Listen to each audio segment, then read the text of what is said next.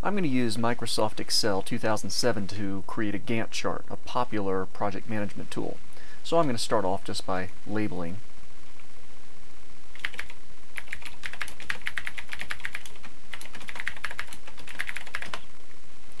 Then I'll create some sections here for the various columns of data that I'm going to have. My project will be made up of multiple tasks. Each task will have a particular start date. Each task will have a duration measured in days. And each task will then, of course, have an end date.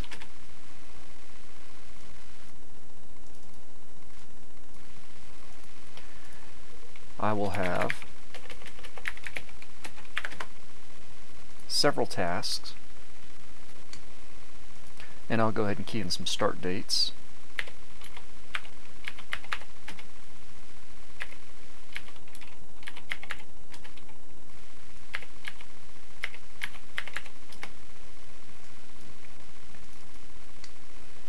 And several durations.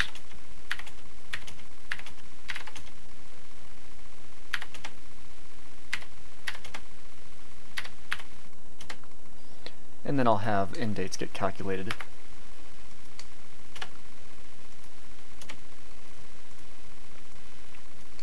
There we go. So I've got a project now made up of 8 tasks. There's various start dates. Each task has various duration, and of course the end date is calculated. Now Excel doesn't have a built-in way to create a Gantt chart, so I'm going to use a stacked bar chart and modify it to create a Gantt chart. So I've got my data now. I'm going to start off by inserting a chart. So in Excel 2007, I'll simply go to the Insert tab, and I want to insert a bar chart, and in particular I'm going to choose the stacked bar chart. Now my chart is currently blank because I didn't select any data first. So now I need to right click and select some data. Now with the select data screen, I'm going to add some series. So I will add the first series.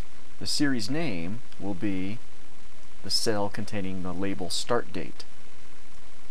The series value will be the range of cells containing the various start dates. I'm going to add a new series. This series will be duration, and the series value will be the various days of duration. And I will also edit my labels here. So I'll edit, axis label range will be the various task names. Then OK. So this is the start of my Gantt chart. Not quite there yet though. First thing, I'll go ahead and click on my legend and delete that. No need to have a legend for this particular kind of chart. And I'm going to modify the series making up the blue bars here. I don't want to see any of them, so I'm going to right click on any of them, and I'll format data series. And for fill, I'll choose no fill. For border color, no line, and click close. So now the start dates are gone, but the durations are still visible. This is more like a Gantt chart.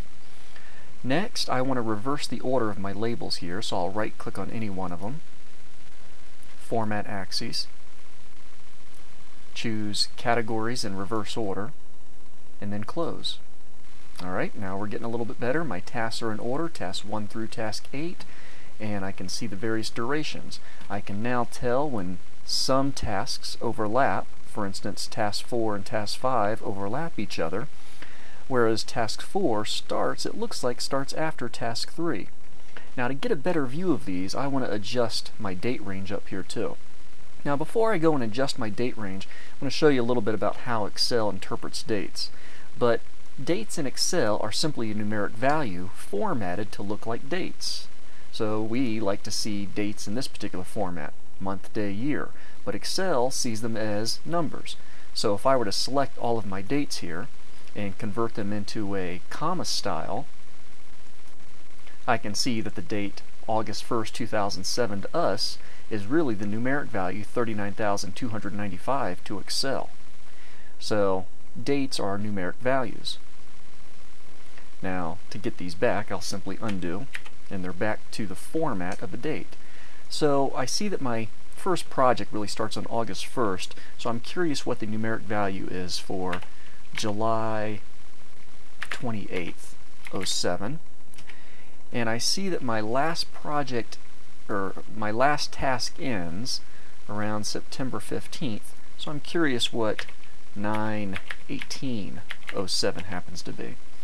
So this is the start date that I'd like to have for my chart, and this is the end date I'd like to have for my chart. So I'll select both of these, and I'll convert them into a comma style. 39,291, 39,343. Fantastic. So I'll right-click on any of my dates up here on my working in progress Gantt chart, format the axes. Now, my minimum will be 39,291.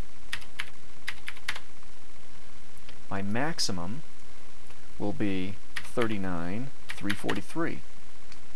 And I'm getting these dates, or these numbers that represent the dates that I really want to be the minimum and maximum for my range. I'll close that out, and now I have a little bit more easy to read range here. So I've got my dates, and I've got my Gantt chart. I'll do one little quick formatting here with the dates. Right-click, Format Axes, Number, Date Format. I'll just go to a month day since the year doesn't really help me so much, and close. There. So now I have a Gantt chart. It's a project management tool, so I can clearly see when various tasks begin and end. I can see when tasks overlap.